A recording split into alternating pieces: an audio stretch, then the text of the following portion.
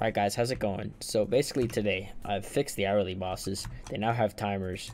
I set this dude to 1 minute for this testing. Quick thing, it will show seconds. If it's going to spawn in less than a minute, you right click him, it will show you seconds.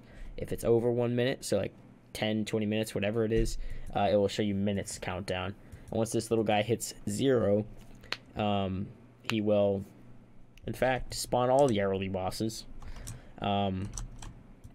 So yeah, and I also, fixed up their spawning script so they won't despawn the traders or despawn whatever.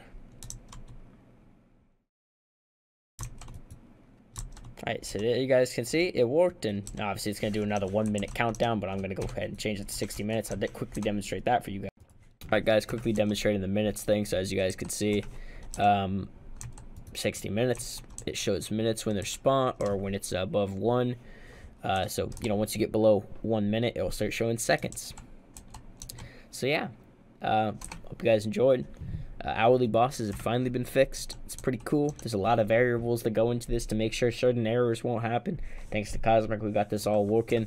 Yeah, hope you guys enjoyed. More cool stuff coming.